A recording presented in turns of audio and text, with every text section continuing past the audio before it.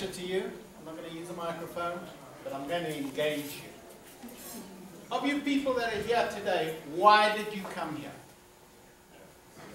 Did you come to waste your time, listen to people talk to you, or did you have an objective? Networking? How many of you are employed? Raise your hand. A minority. How many of you are actually tradespeople from another country who have a certificate of qualification? Why aren't you working? It's very easy. It's because you haven't taken the initiative to find out what is necessary to take that extra step. There's a terrible skilled work shortage in this country. Over 1 million workers are needed across Canada. These are statistics from Statistics Canada. So what you really need is that assistance to take the next step. How many of you have actually got a license in Ontario for the trade that you were licensed overseas? Well, if you have that, the only thing you're lacking is that experience, that opportunity that you haven't been given. And the way to get that experience is either guerrilla marketing. You've got to market yourself. You've got to go forward to the employers and say why you should be employed. To do that, you've got to stop being the employee and be the employer. Why would you hire you? That's the way you should be looking at it. Why would you hire you? You better be good, but it's because you bring a result to the business. What is the purpose of business? And if you don't answer me, I'm going to leave the stage. In other words, I want people to engage me. What is the purpose of profit?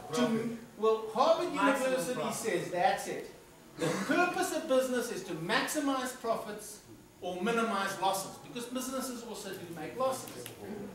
And in these cases, the only way you can do it is to be the best that you can be and to bring a benefit. Unfortunately, too many people, and remember, I'm an employer. I've been an employer in large corporations. What are we looking for?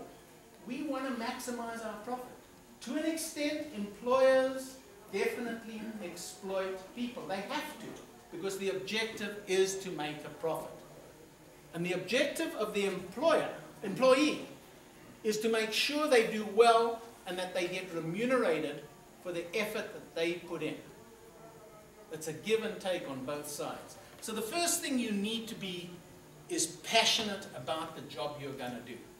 And therefore, if amongst you, you have your certificate of qualification from overseas, and you haven't taken the next step to get it authenticated and certified in Ontario, that's your next step. If you've already done that one, it's a case of finding out what your employer needs and make sure you can deliver that.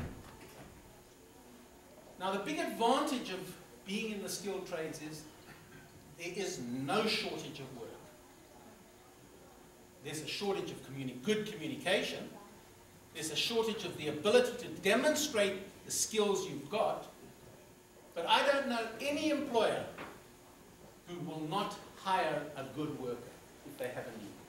And they all at the moment have needs. So you've got to look at it that way first.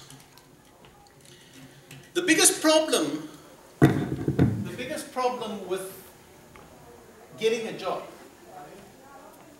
is you've taken the attitude you're entitled to something, as opposed to saying, what can I give and then get remunerated for?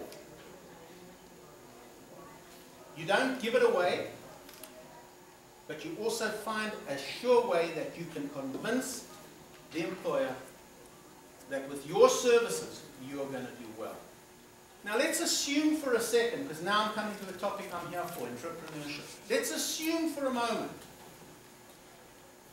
that you don't get the respect from the employer. And you're good at what you do. You should be taking his business away from him. In other words, you should be able to deliver to his customer or to the customer. There are lots of customers because that's what you're really doing. You should be able to deliver those services and therefore do it directly. Market yourself. Go forward and say, within your own community. And I'm sure everyone here is an entrepreneur without realizing they're doing it. I'm certain that if somebody in your own community or a friend or in your church group or whatever it is needs some help and you have the skill set to do it. I heard there were electricians here. I'm sure if somebody in your own environment said, could you wire up a light for me? You'll wire it up. And you might get a thank you. That's remuneration. You might get paid for it. That's remuneration. You might get a referral. In other words, it's the value or the type of remuneration you get. We all have to support our family. But you're not supporting your family sitting back and waiting for somebody to open up a door for you. You've got to do it yourself. And that's what entrepreneurship is. And then to become an entrepreneur, and you've got the skill set already, it's just a matter of saying, okay, a new business will be formed. Because whether you work just in your community, for one person, once a week, you're doing a little job, or you go out there and start selling your services. That's what an entrepreneur does. Having said that, it doesn't mean to say that it's easy. Because it takes a lot of skill set to sell yourself, to open a business. The thing you should be doing, and remembering if you don't turn those, or anybody turn off your cell phone, because I hate competition. Okay? Use a mic. I don't need a mic. I can't stand still behind the microphone. I'm very animated, I'm very passionate about what I do. That word passionate came in earlier as well. You must be passionate about the work you want to do. And you must be willing to break down doors to get the results you want. But you've got to actually know where you want to go. And that's the biggest problem in entrepreneurship. You think it would be very nice to have a business, have the money rolling in, going out, having a nice car, the Mercedes that was talked about. It's a lot of work. And you've got to be willing to put that effort into it. And if you put the effort in, you will always get the reward. Because you've got to do it smartly. But I'll give you the example of what I'm trying to lead up to. If you're going to open a business, you've got to remember that it's not just being the tradesperson, the skill set, the electrician if you're going to open an electrical business. It's to be a businessman. You've got to know finance. You've got to know marketing. You've got to know the skills of how to deal with bankers, how to deal with customers, and go through from the beginning, designing the job, to the end, delivering the product that you are actually selling. And that's what you need to be an entrepreneur.